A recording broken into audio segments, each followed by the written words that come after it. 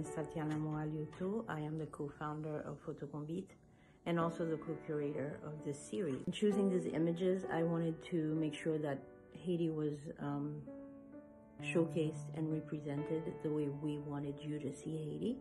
A lot of the images were actually featured in the National Geographic in the December 2015 issue. We were very proud of that moment because it was the first time National Geographic actually contracted local student photographers for their story. We are proud to be here today, and we hope you enjoy the images and bid on them and support our causes. Thank you very much.